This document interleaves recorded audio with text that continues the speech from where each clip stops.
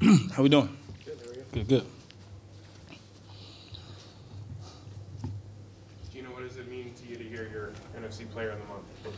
Well, on behalf of myself, Shane Waldron, the offensive line, our offense, I'll gladly accept that. It just means we've been playing well as an offense, and we got to continue that. We got to keep it going. You said after the game, I think it was the Chargers game, you talked about the rookie class and just how they hit every pick. To see two rookies named Rookie of the Month, what is that like? That's outstanding. I don't think I've ever seen that before, and it means that we've drafted well. Obviously, I think that's been the history here, but also the coaching speaks volumes to the coaching, getting those guys ready to play, and then to the individual for going out there and making the plays and taking the coaching and putting all those things to use. And so we got a lot of really good rookies, and they're contributing. All of them are in different ways, and it's really fascinating to see. What have you learned as the season's gone along, in particular about Kenneth and just who he is and what type of player he is? Yeah, as the season's going along, I'm learning that Kenneth Walker is just a tremendous player, but also a tremendous human being. He studies hard, works hard. He wants to be coached. He asks the right questions, and I think his career is going to continue to blow up, and the sky's the limit for him. He's got all the athletic ability. He's tough. He can run between the tackles, get outside the tackles, make guys miss, and he's also a really good pass catcher and in protection. And so he's going to continue to grow and get better, which is, I think, scary because he's already pretty good. Statistically, Arizona held your offense down a little bit compared to some other games last time. But I guess looking back on that game, what did they do in that game that you guys maybe got to do better? Yeah, I think thinking about that game, they presented us with a bunch of different fronts and different situational challenges. I can remember being down in the red zone, and obviously it was right before the half, and so they were backed up, really pretty much playing the goal line, but we didn't do great in the red zone in that game, and so that's something we got to improve on. Really throughout the entire season, we haven't been that great in the red zone, and so we just got to keep getting better in the red zone and really finishing drives with touchdowns, not settling for field goals, and also doing really good on third down. You're getting a lot of attention for potentially an NFL Comeback Player of the Year. Do you feel like you're coming back from anything? What do you feel like you're coming back from? I just think it's me having a chance to play now. The attention and all that stuff, I'm not really feeling it. I've just been focused on what I'm doing inside this building. But I think it's more so just people seeing me play. I haven't played in a bunch of years, and aside from preseason, and I think people are now getting a chance to see me play in this offense with these type of players, and I think it's more so just all of us doing well, more than just myself. Go ahead, Bob. I'm sorry. I was just going to say, you obviously have just a one-year contract and all that. Do you ever think about this season and kind of, what the future holds and what it might mean for you beyond this year? I don't really live my life like that. I'm always focused on what I got to do today and tomorrow. Those things will come. Time will tell. Time will tell with all that. But for me, I just got to stay focused on what I'm doing in here, and that's working hard and leading this team and, going out there and competing to get wins. In the 7 years you weren't regularly playing, what kept your azimuth focused? What had you on the path for 7 years? Being in the NFL, it's a day-to-day thing, man. You got to be on it every single day. A lot of people wish they're in this position, and I'm grateful to have worked myself into this position. Also, knowing who I am, I'm very set in who I am. I know exactly who I am and what I can do, and so I've never bought into the narratives that have been out there. I didn't just get this good over, the course of one off season. So, I think that's mostly a narrative, and a lot of this stuff is media driven. But when it comes down to me, people where I'm from know who I am. West Virginia, I just got inducted into the College Hall of Fame. So people in college football know who I am. New York Jets as well, Giants, Chargers, and Seattle. So, people have continued to let me know that you just keep working hard, and, things will happen for you. And so that's what I did. How has your relationship with Pete? Has it changed when you first got here, or has it just been? My relationship with Pete has been the same, which is awesome. He's always been the same guy. I think Pete does a tremendous job at coaching every guy on the team. He has a relationship with every single guy, no matter who it is, every guy in the building, really. And I think that's what makes him such a special coach, is that he knows the importance, of relationships. And he makes sure that, you feel seen, you feel felt and heard. And that's the sign of a great leader. What does it tell you about Will Dissly's fifth-year starter? Got a pretty good contract this last offseason, and he's out there on punt coverage, running down, forcing fumbles. What does that say about him? I think Will's one of the, I don't know if this is the right word, but unsung heroes of the team. Just the things that he does from a leadership standpoint to the way that he blocks in the run game. He's very unselfish, willing to pass protect as well. And then obviously when he goes out there as a receiver, he can make all the run all the routes, make all the catches, and present matchups that are favorable for our offense. And so to see him run down on kickoff and punt and be a part of the special teams, that's who he is. That's who he is. That's what he does. He's a team-first guy, and he's a leader, and he's willing to do whatever it takes to win. Not every team has 3 tight ends that you can run a 3 tight end formation. What do you like about that formation, and what do each of those guys bring to that when they're on the field together? Yeah, I think having those guys, three really good tight ends, I think it gives us a lot of versatility. We're able to line up in multiple packages, and they're all good. They all can be starters in this league, and they do a great job at collectively just working together. But I think overall, man, each one of those guys are unique in their own way, but they all bring added dimension to our offense, which is we got power and speed when you talk about those guys. They all can run and catch, but they're also really good blockers. And I'm not a D coordinator, but I would imagine it presents some challenges when you have to figure out what the package is versus the looks and the play and all that type of stuff.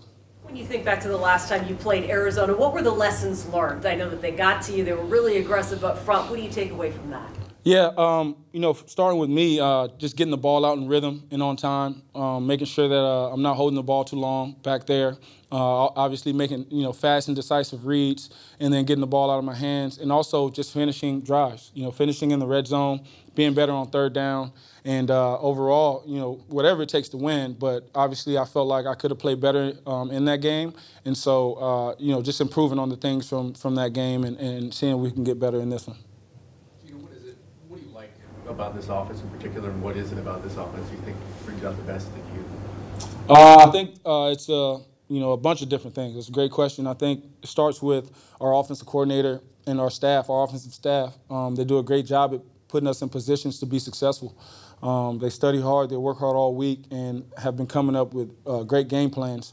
And you talk about the offensive line up front, protection, communication, the way we're running the ball, the way we're pass protecting, all those things makes my job a lot easier. Having weapons on the outside, having running backs in the backfield who are dynamic, just makes life easier. You just go out there and do your job. Don't have to force things because those guys will make enough big plays in the game. When you would come across former coaches or teammates, or whatever, in the years that you were a backup, would they let you know hey, you're going to get your time, or kind of just reinforce how good you knew you could be? Yeah. Opposing coaches on my team, players, all that. But also without that, I've already known who I was, and my confidence doesn't change no matter what someone says, whether it's good or bad. I'm always going to remain myself and just continue to do what I do all the time. Do you remember the first moment Ken did something on the field that kind of wowed you or stood out to you, made you go like, oh, look at that? Yeah, it was training camp. We gave him like a toss to the left, and he put his foot in the ground, went right, put his foot in the ground, went back left, went back right, and it was like, not many people can do that. I'll probably tear something if I try to do something like that. The guy's just special, man. He's got a unique ability, and he's also just equally a hard worker and just a great person. And I think it's great for him to be able to have this type of success, and also for our team, because he's a big part of it. We haven't seen a whole lot of him catching the ball out of the backfield, but before he went down in the summer, it did look like he could be pretty effective there. What have you seen from him in that regard? Yeah, he can. Obviously, we got to use him in protection sometimes, and DJ and Homer, they also come in sometimes and play that role of pass catchers, but he's equally as good at it as those guys. And so, it just hasn't happened yet, but I assume it will, at some point. It looked like you threw a really good block on the throw to Tyler that was incomplete, but it looked like he picked up the yes, on that. Yeah. yes. He's been great all year in pass protection. He knows who to go to. He understands the calls, and he's tough. He's willing to go up in there and put his body on the line for us to get that third down or get a first down or score a touchdown if we need it. What do you think of DK's acting skills on the touchdown run? Man, that was cool. It wasn't the first time I seen DK do that, but it's cool to see that, just to have that awareness and that savviness. Just, he's kind of looking back, seeing Ken, and he's like, oh, looking for the ball. And so to have that savviness, man, it just speaks to who he is, and he knows what he's doing out there. And so it was pretty cool to see it, man. It was a funny moment, but, it helped us score, and that was the main point. For this rookie class to have so much success, does it show that when you first start in this league, it's important to kind of just be thrown out there and not so much learn under older guys and instead just be thrown right into the fire? I think you can say it both ways. There's been cases where guys have sat and done well. There's been cases where guys have played right away, done well, and vice versa. So I don't think you can necessarily say one way or the other. But I will say that having these guys out there and learning on the, basically on the fly, getting experience in games, getting a lot of game reps, it's helping them. It's helping them get better, and it's helping that learning curve be a lot faster than it probably would have. You were teammates with Jenna down with the Chargers. To see him have this kind of breakout here, what does it say to you to have him have this kind of performance that he's had over the last few weeks and the year he's had here so far? I really thought Chenna did a great job. I was with him his rookie year, and that year we played the Ravens in the playoffs, and he sealed the game for us. A strip sack on Lamar Jackson sealed the game, and he was pretty good then. And you see now he's gotten a lot more experience. He's a lot more sure of himself. He knows what to do, and he's been a dynamic player on the edge his entire life, really. Going back to USC, he's always been really good, and I think it's just special for him to be a part of this organization, this team that's allowing him to be himself and also go out there and make a lot of plays because he's doing a fantastic job. Are the Cardinals, especially under their current coordinator, maybe more multiple on their third down looks than other teams?